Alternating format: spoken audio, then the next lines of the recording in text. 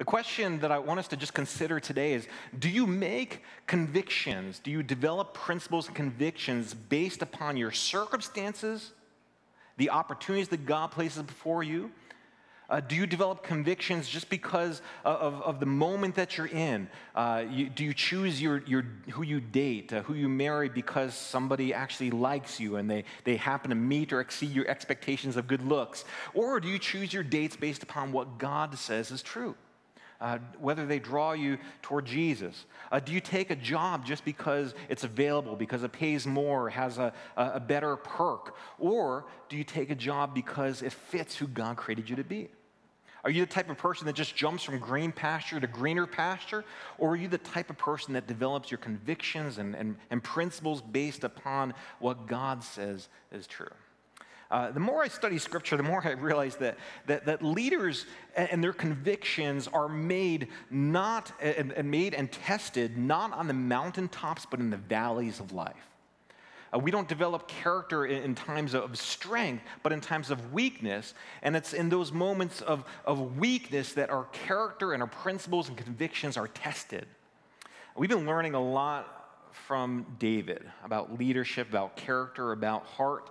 David is a man who's been appointed king, but he's not yet king. He's in this weird situation where he has this rule, this kingdom ahead of him, but he's not yet there. He's in this in-between moment.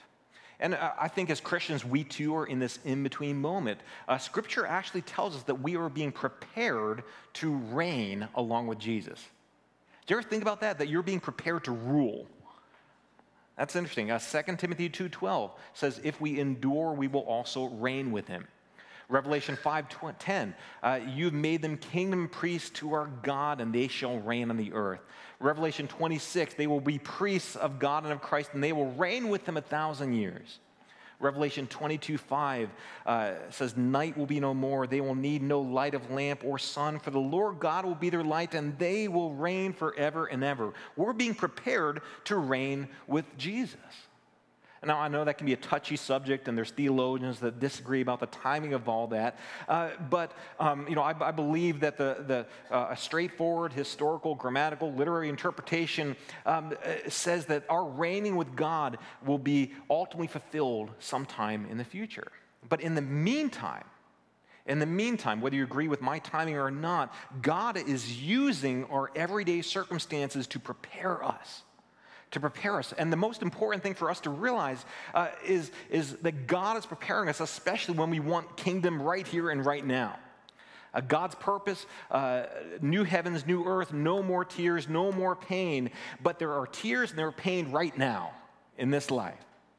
And our temptation is to try to circumvent pain, to circumvent tears, to circumvent the hardships with unfaithfulness to God. Jesus had to deal with that exact same temptation in the garden. Remember, after fasting 40 days and 40 nights in the wilderness, Satan came to him and he tempted him. If you are the Son of God, here's these ways to have the kingdom without pain, without discomfort, without the cross. And Jesus rejected those temptations each time by quoting Scripture, even though Satan quotes Scripture to him, which is interesting too, but Satan doesn't quote Scripture correctly. Jesus does. And he embraced the cross, embraced the pain, despite the temptation to circumvent all that pain and discomfort. And 1 Samuel 24, if you have your Bibles, you can turn to these. 1 Samuel 24 is this kind of moment for David. In this chapter, he is being tempted to bypass pain and discomfort and take a shortcut to the throne. And just as God worked in David's life, God is also working in our life. He's the same God then as the same God now. And this chapter, although it's history, although it looks back, it is given for our reproof and correction and training in righteousness, as is all of Scripture. I was trying to think of a title for today's sermon, and most pastors pick something pretty straightforward and descriptive. So today's sermon might follow the subheadings in your Bible: David spares Saul's life. All right, you're like, oh, I've read that before. But to make it a little bit memorable for you, I'm going to call it David in the Other Throne Room. Okay? So before God leads David to the throne room, right, he's going to take him to the other throne room. Right?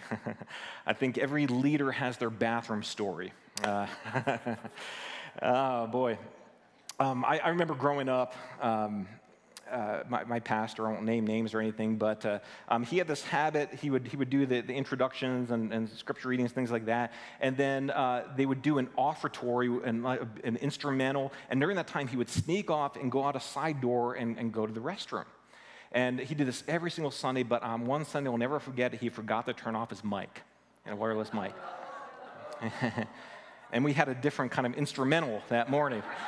And there were no more straight faces the rest of the sermon. And so I'm always very careful, turn on the mic at the right time, right? I have my bathroom story as well, and all the middle schoolers are perking their ears up. It was long before I thought I was a preacher, but it was while I was involved with the youth group. To give you a little background, I had just broken my ankle and I got my cast off. All right, and so all through circumstance, I broke my ankle, and so I had this bad limp. My ankle was hurting, and I was taking the youth group on a trip to West Virginia to go whitewater rafting. And so I have this bad ankle, and so I laced it up with these big old army boots, to try to get by, and I'm hobbling along, taking them on this trip. And it was a large youth group, and so we're driving down to West Virginia, and we stop at McDonald's, right? And so as soon as you stop and you open the doors, all the kids go, and they run off, and they try to get first in line, and I'm closing up the van, and I'm hobbling towards the McDonald's, and I get in there, and I see everybody's in line. I'm like, I'm going to take this opportunity and use the bathroom. And so I go into the restroom, and I'm doing my business, and I'm looking around like, this is kind of a strange little bathroom here. And then all of a sudden, the blood just drains from my face, and I realize I was in the wrong bathroom. I was in a stall, and then this is before, back then it was really inappropriate, to be in the wrong bathroom. And I hope it still is inappropriate for you. But anyway, this particular bathroom had 2 stalls, and I was in one. And there are 20 or more youth group girls that were finishing up eating. And I realized something about youth group girls is that they don't go to the bathroom alone. They take moral support with them. And so I'm occupying one stall. I got these big old army boots, and I have this moral dilemma. Do I admit my failure and my weakness and my shame, and do I go out and face the taunting, or do I wait it out? What would you do? I decided I was going to wait it out. And the girls just kept pouring in, and I thought, I remember thinking this would make a great Seinfeld episode. You could just picture George Costanza just like getting so frustrated, and they just keep going, and nobody thinks to think, who is blocking this bathroom? And I timed it. I was in there over 40 minutes, and I got away with it. Oh boy, I got until now, and now you'll never look at me the same. Nobody likes to talk about what happens in the bathroom, but sometimes bathrooms can be places where leaders are made. I think back in that cool morning, and I asked myself, what would Jesus have done? I have no clue. Despite our best efforts to hide, nothing's hidden from God. God sees everything we do. He knows everything we think, and He can use even our most embarrassing, lowest, humiliating moments for His glory. 3,000 years ago, King Saul walked into a bathroom with David hiding in the next stall. David could have easily killed Saul. He could have, at Saul's most vulnerable moment, he could have even allowed his men to do so, but instead, David allows God to work, and he faces up to his conviction, even though it's going to mean more pain and embarrassment for him. And Saul's response to this is going to be really amazing. It's an amazing story. There's intense drama, danger, suspense, and a lot of applications for us along the way. A little context, chapter 23, Saul's again pursuing David. He has him in his grasp. The Philistines attack, and Saul goes off to fight the Philistines. And we don't know how much time passes between these two moments, but Saul survives and immediately enthusiastically resumes his manhunt for David. And at the beginning of chapter 24, some unnamed person informs Saul David is still in the wilderness of En-Gedi. So verse 1, chapter 24, it says, when Saul returned from following the Philistines, he was told, behold, David is in the wilderness of En-Gedi. Then Saul took 3,000 chosen men out of all Israel and went to seek David and his men in front of the Wild Goats Rock. Now, how many men did David have with him? He had 600 at this time. So Saul has a 5-to-1 advantage. Does David have the best and the brightest and the strongest in Israel? No. He's got the downtrodden. He's got the indebted, those that are bitter in soul. And Saul has chosen men, which implies that these are the best of the best. These are the Marines, the Army Rangers, the Navy SEALs. So he chooses them, and 3,000 men go after David. Now, in verse 3, it gets pretty detailed. And he, Saul, came to the sheepfolds by the way where there was a cave, and Saul went in to relieve himself, which is a very polite way to say that he had to go to the bathroom. All right? And these are the details that we don't typically make stories. Everybody needs to use the bathroom, but we don't like to talk about it because it's a vulnerable thing for us to talk about. They're usually omitted from our storybooks, but here, this is a very necessary part of the story. Saul feels the urge of nature, looks for a place where he can relieve himself in private, only it's not private. The rest of verse 3. Now David and his men were sitting in the innermost parts of the cave. Right? So Saul goes in thinking he's got all this privacy. He's leaving the 3,000 men outside. He's going to have this nice bathroom to do his business. And there's 600 men inside this cave hiding out. Now, imagine you're David and his men. You're fearing for your life. 3,000 Marines are coming at you. You're peering out from the cave. You're watching Saul and his army get closer and closer. You're hoping and praying, don't stop, keep going, pass by here. And then all of a sudden, this army stops right in front of the cave. And you can imagine their blood going cold as they see Saul's eyes turn up towards this cave, and they slink back to the inner parts of the cave, hands clenching their weapons, silently groaning as they see the most intimidating, powerful man in Israel come up and approach. They're trapped. There's no way out. Saul enters the cave, and they're ready to defend themselves. They're in for it. It's been a wild few weeks, but the game is up. And here he comes, and whoop, there he goes. A sigh of relief for Saul, David, and David's men.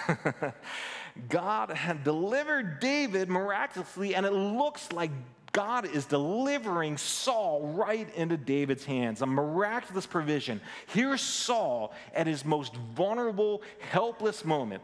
There's no more vulnerable time in your life than when you're using the bathroom. Even animals know this. I mean, a vet could confirm this, but I've always wondered why it is that the dogs circle, before they use the bathroom and lay down. I think it's because they're scoping out the ground for danger. Are there snakes around? I don't know. And so they circle around before they squat. Saul didn't circle the cave before squatting. Now he's vulnerable. David's men know this.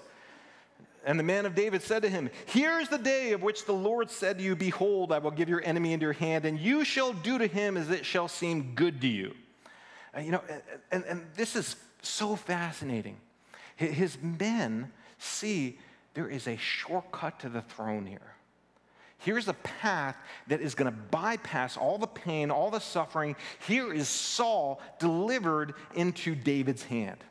And notice, too, they're even using God's own words to convince David of this course. We don't know, when these words are spoken to David. I think they're reflected in many of the Psalms.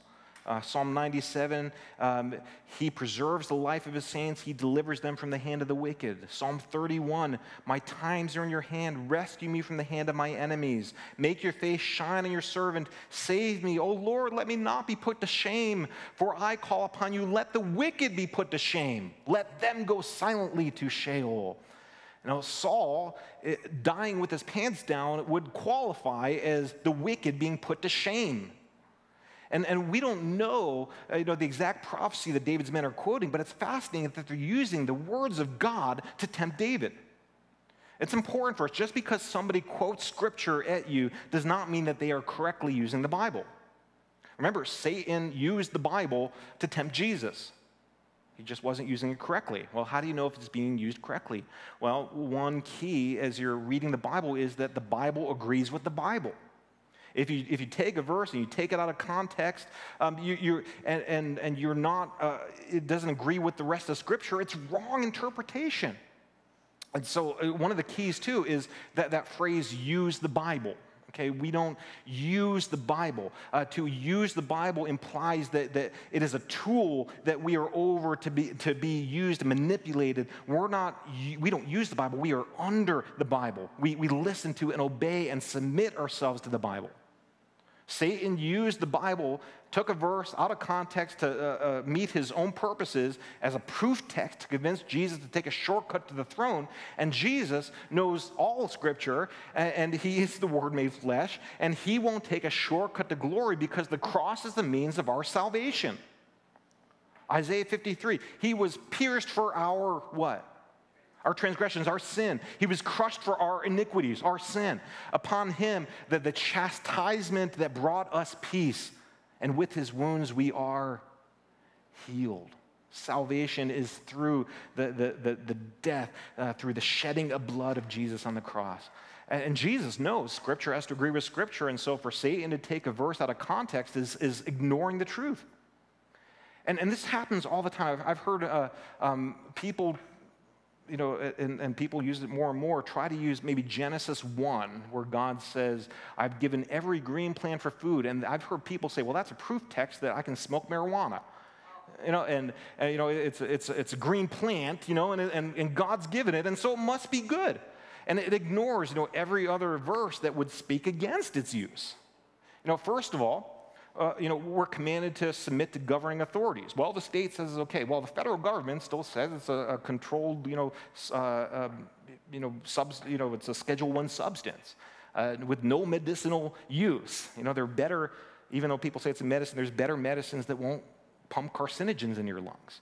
Well, what if the federal government says, okay? Well, 1 Corinthians 10:23, all things are lawful, but not all things are helpful or beneficial. All things are lawful, but not all things build up. So just because something is permissible does not mean it's good for you. We, as the church, we're called God's temple. We're called to take care of it because God dwells in us. And I can give you 20 more references against drunkenness. If someone gives you a verse or a situation, that verse it doesn't agree with Scripture, they're wrong because the Bible interprets the Bible. Right, so David's men, they're giving a proof text to support it, and it looks like at first David agrees with them. He's going to act on it. At the end of verse 4, it says, then David arose and stealthily cut off a corner of Saul's robe. And this is a major feat. Saul, he's not fast asleep. His attention is elsewhere, but he's still awake. And imagine the skill and the stealth as David creeps towards Saul with a sword in his hand. And he cuts this corner of the robe, and immediately David feels like what he did is wrong. Verse 5, it says, and afterward, David's heart struck him because he had cut off a corner of Saul's robe. Now, this is interesting because did David sin? Did he actually break a law, or do something against God? Well, maybe not in the technical sense, and he probably could have rationalized it, but David feels a conviction, and we're going to tell you why, but he feels conviction that what he did was wrong. Okay, and the New Testament says that about convictions for us. If somebody has conviction that something is wrong, we that don't have that same conviction for those maybe areas that there's freedom to do that, but somebody has conviction this is wrong. If you try to convince them that it's not wrong, you're causing a brother to sin, a brother or sister to sin. And so for David, he feels this conviction. What I did is wrong. Well, it's such a small thing, David. Well, to him, it's not a small thing. It's not just a piece of a garment. It's vandalism against the king of Israel. Right? And so, for example, it's one thing for a gal to slap a guy in the face if he says something inappropriate. Totally different if you slap King Charles III. All right? It's not the action itself, but who the action has done to. And David feels this conviction. In David's mind, to put out your hand against someone that had been anointed and put in charge by God was to put your hand out against God himself. And so despite what his men kept trying to convince David of and rationalize it, even though David had been promised the throne, even though it looks like the circumstances are all in David's favor, David says, no, God raised up Saul, and it would be God that would remove him. And so even though David's men use God's words to support their point of view, like Jesus did in the wilderness, David counters temptation with God's words. He said to his men, verse 6, the Lord, Yahweh, forbid that I should do this thing to my Lord, the Lord's anointed, to put out my hand against him, seeing he is the Lord's anointed. So in David's mind, cutting off the robe was him putting his hand against the Lord. And so to David, I was wrong in doing this.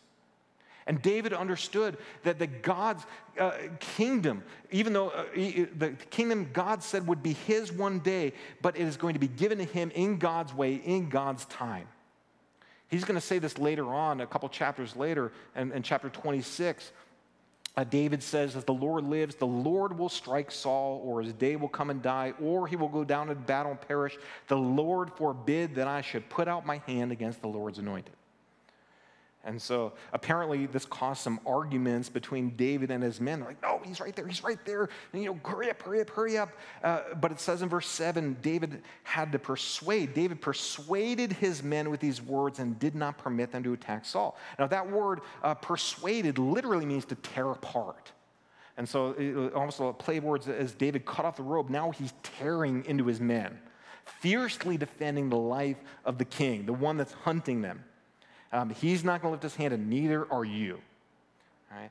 And how they had this argument in the cave, that's a miracle too. But eventually, time is up. Saul arose up and left the cave and went on his way. Now, again, the cutting off the robe seems like a small thing, but David experienced guilt. And it's easy for us when we can do small things and we feel that pang of guilt in our lives to just write it off and say, oh, it's no big deal. But as you grow closer and closer to God, as you mature in the faith, when God grips your heart or gives you conviction, be sensitive to that. Right? It's no big deal for me to take office supplies from a company that makes millions of dollars every year. No. That should ping our conscience. It's still theft. If you take something without permission, it's still stealing. And so even a small step towards sin and temptation is the wrong step.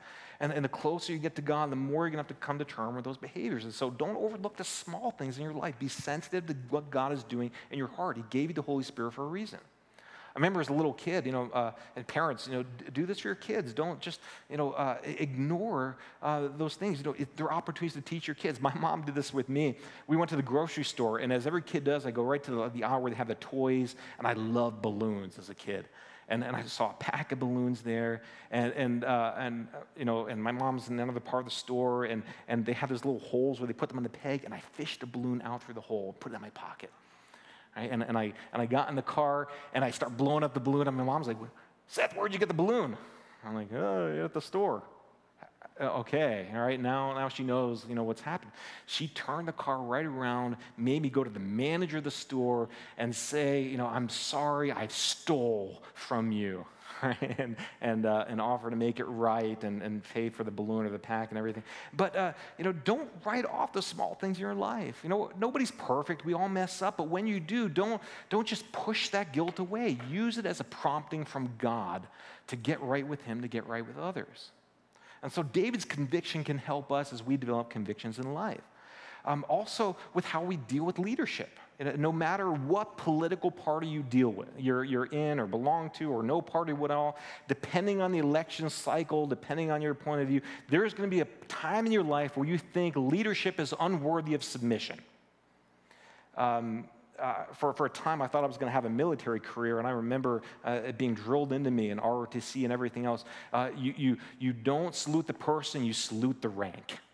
Right? And so it doesn't matter if we don't like leadership or if we like leadership, we still need to respect leadership because that leadership was put in place by God. All right, Romans 13. Christians are even commanded to go a step further and to pray for our leaders. How about that? Next time you hear somebody complaining about the president, the governor, whoever, senators, whatever, stop and say, let's pray for that leader. Right? And I'm not imprecatory prayers. Right? God, strike him dead. No, but we're actually told we're to pray prayers of intercession and thanksgiving for our leaders. Ooh, how about them apples? Next time you're complaining, stop and thank God for that leader. Pray for them, intercede for them right there and then, and see what God does to your heart. God put authority in our lives, and God can remove that authority from our lives. It's in his good timing. And David understood this and had a conviction in this, and he needed that conviction to push him through these times of vulnerability and weakness to do the right thing. If you wait until you're being tempted to develop a conviction, it's too late. You need to develop convictions before you're tempted. Proverbs 16:7, when a man's ways please the Lord, he makes even his enemies to be at peace with him. That's a whale of a promise. And as soon as you say, I'm going to live for God, get ready. You're going to step onto a battlefield. David's convictions might have meant the long way, the painful way to the throne, but it was the right way. And in verse 8, we see the outwork of the principle. It says, afterward, David also rose and went out of the cave and called after Saul, my lord the king. And when Saul looked behind him, David bowed with his face to the earth and paid homage. You see the language, you see the respect, you see the actions. His actions reveal his heart. Here's a man who's wicked, who's evil, who's trying to kill you for no good reason, and David is spread out in complete submission to this man. So David speaks. David said to Saul, why do you listen to the words of men who say, behold, David seeks your harm? This is fascinating. He is submissive, he is respectful, but he still speaks truth. He still speaks truth. We might be misunderstood and maligned by enemies, but submission to leadership does not mean that we abandon truth. Christians cannot disobey God and stay silent when people are being led astray by lies. And there's so many lies that are being spread intentionally into our culture today. And chief among them is a lie, well, Christians are anti-scientific, right? No, we worship the God who invented science, right? We have science on our side. We have truth on our side.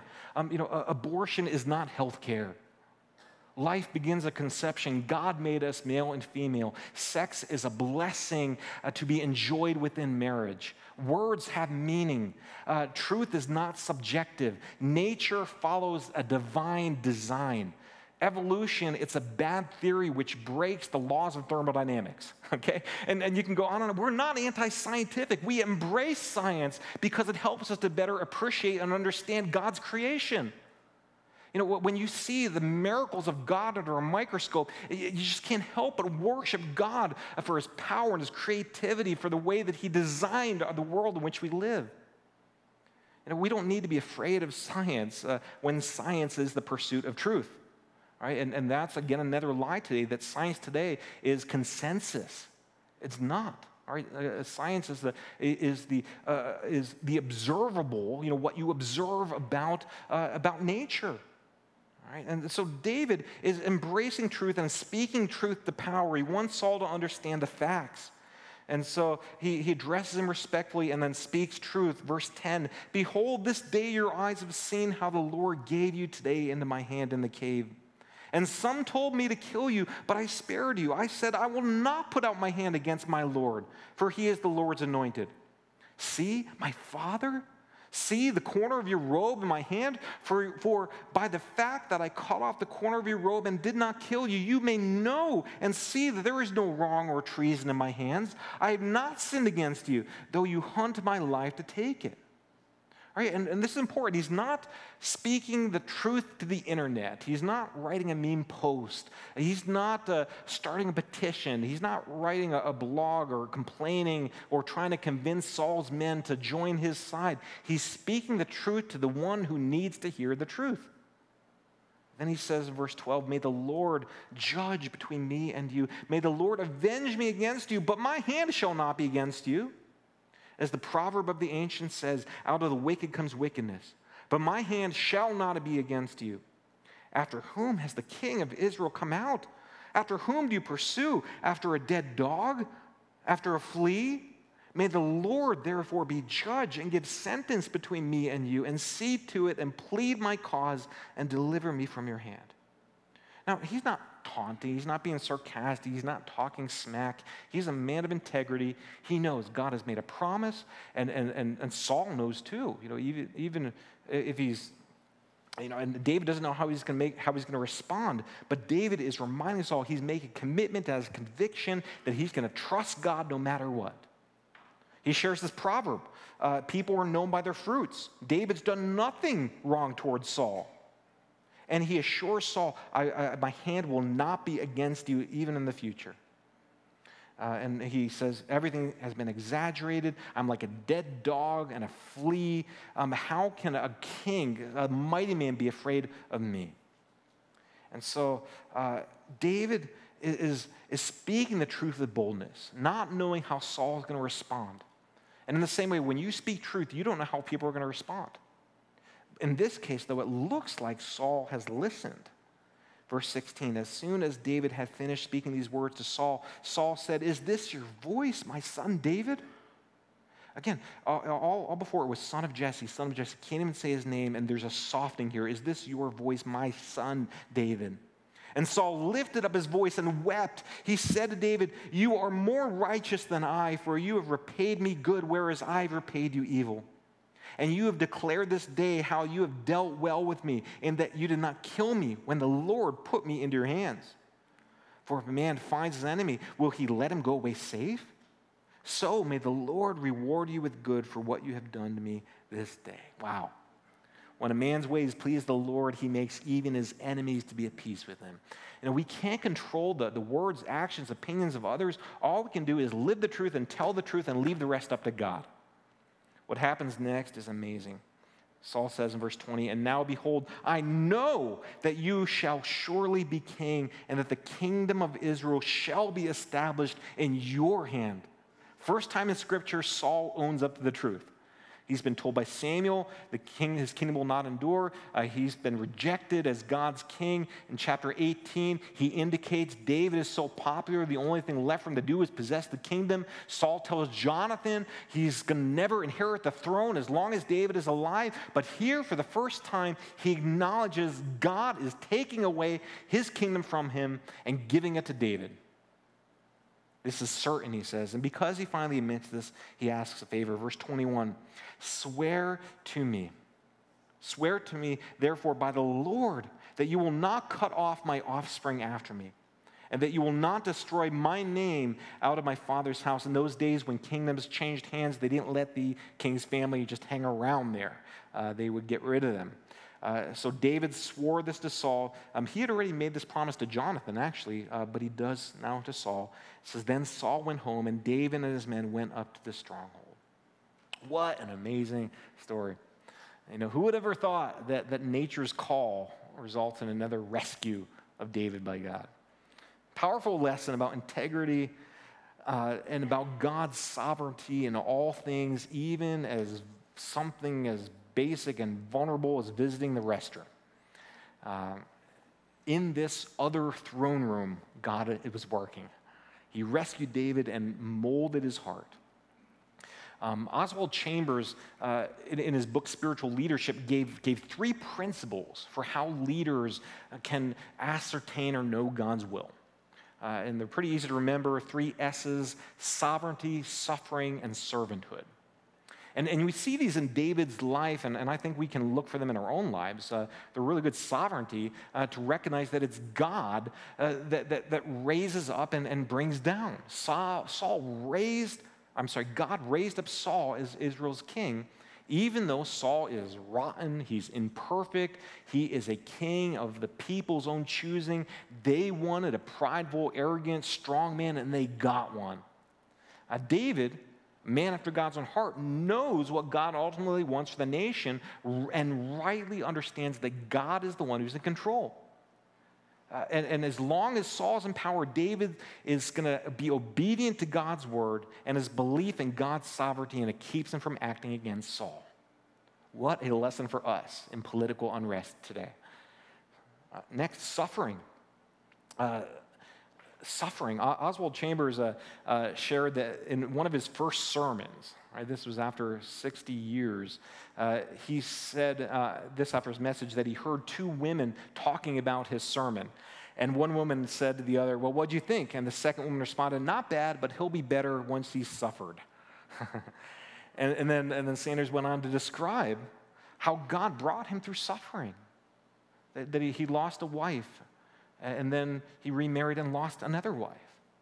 And then he lost a niece. And God had brought him through these things, and it changed him. And suffering, nobody likes it, but we have to understand and have a theology of suffering, that suffering changes us and it changes our message. God brings David through suffering, and most of it at the hand of Saul. It's the school by which God is molding David for leadership. And God did the same thing for Joseph. God did the same thing for Moses. But like Satan did to Jesus in the wilderness, David's men are trying to tempt David to bypass suffering and take a shortcut to the throne. And we too, we're being tempted to avoid suffering, to avoid pain, to remove ourselves from any discomfort by unfaithfulness to God. Right? If you want an easy life, don't live like a Christian. Right? Jesus never said, "Take up your bouquet of roses and follow me." Right? What did he say? Take up your what? Your cross and follow me. And so suffering is a necessary part of God's will for our lives.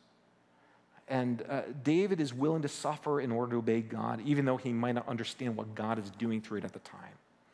Sovereignty, suffering, and third, servanthood.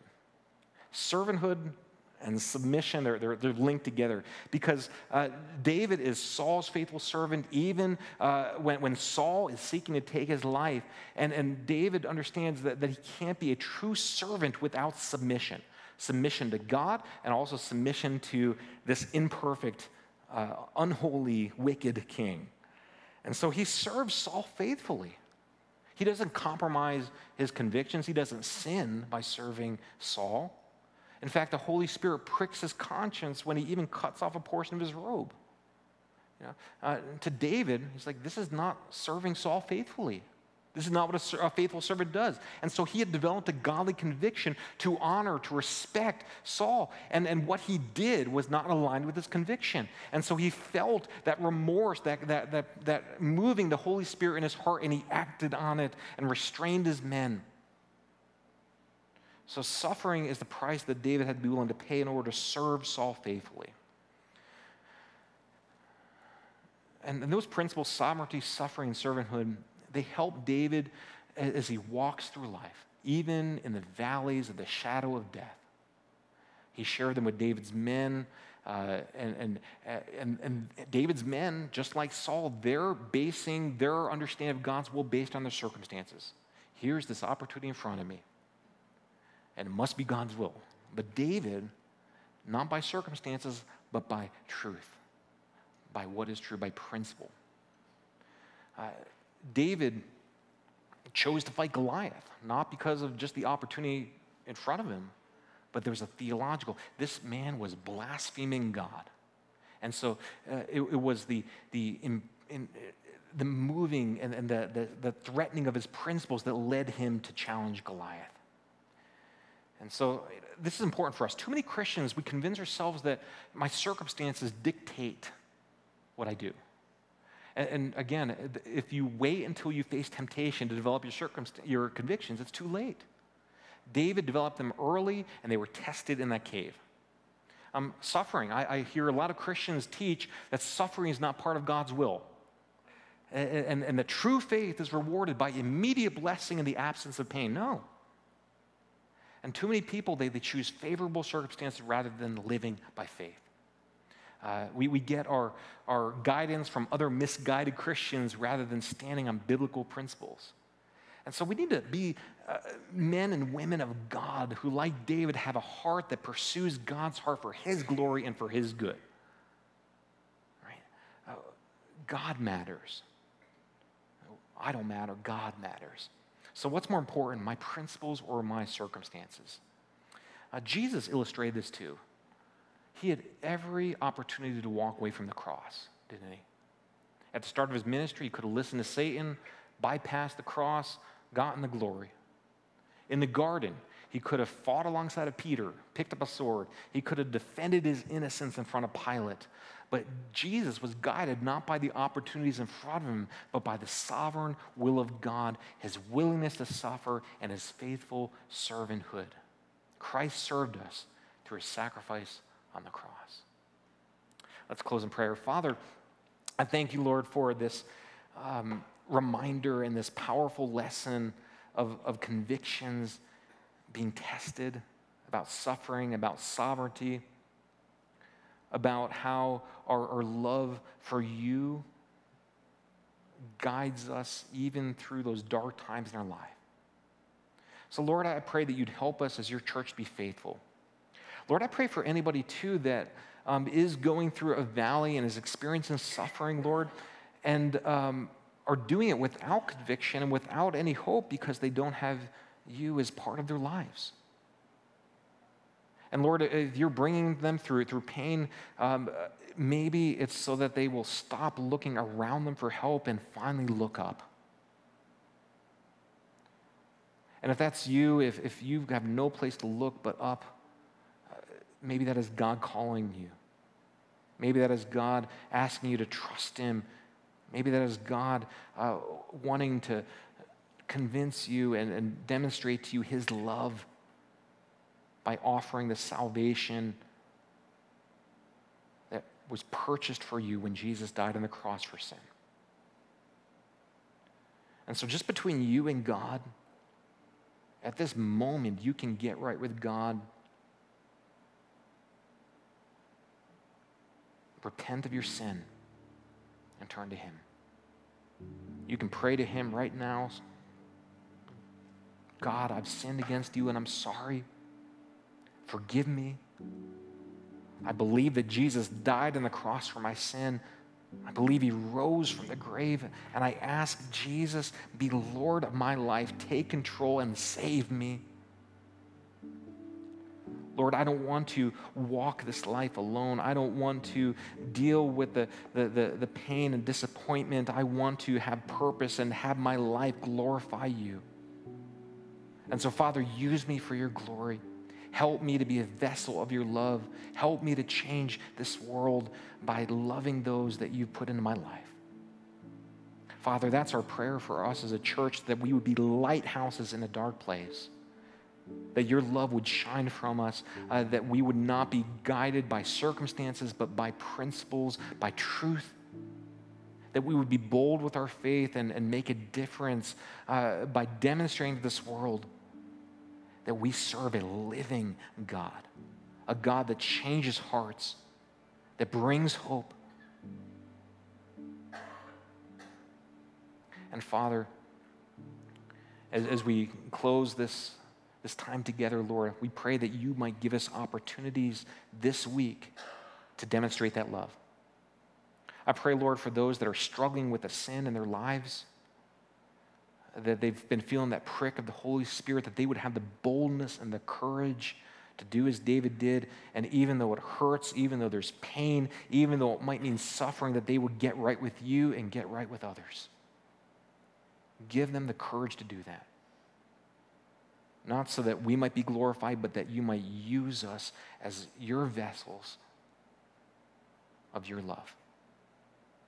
We ask this in Jesus' name, and all God's people said, amen.